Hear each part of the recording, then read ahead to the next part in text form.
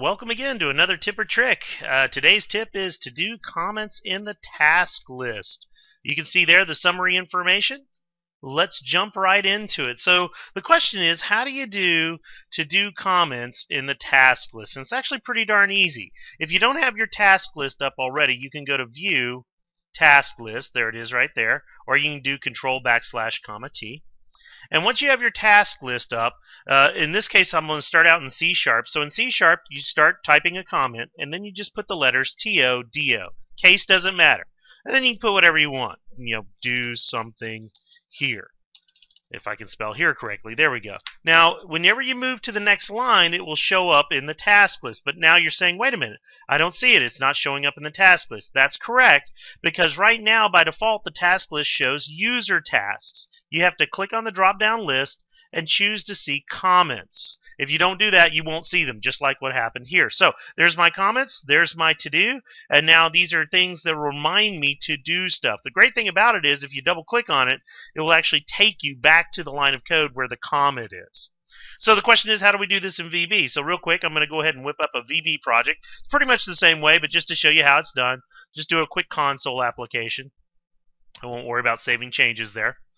And so in VB, same basic principle. I just do a comment, TODO, and then I say, okay, do stuff here.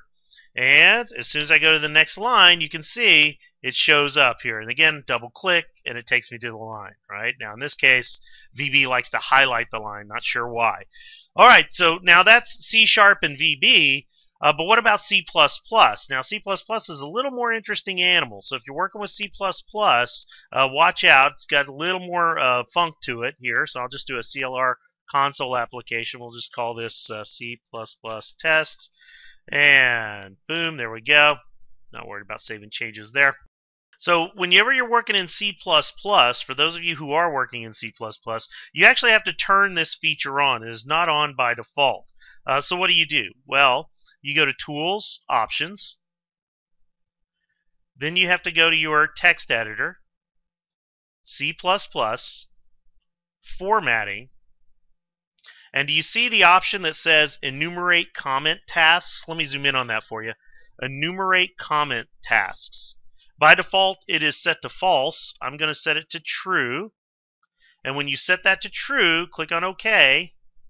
Now you can get your comments. So here I'll just do a to-do, whoops, and blah, and we're ready to rock and roll. See, same example. Now in VB and C#, you saw that case didn't matter.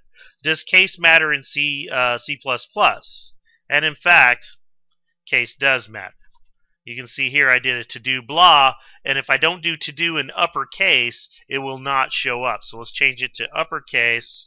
And there it is. So case doesn't matter in C# and VB, but in C++, case absolutely does matter for those using C++. All right, well, that's pretty much it. My name is Zane Nabulsi. I'm a Senior Developer Evangelist with Microsoft. There's all my contact information.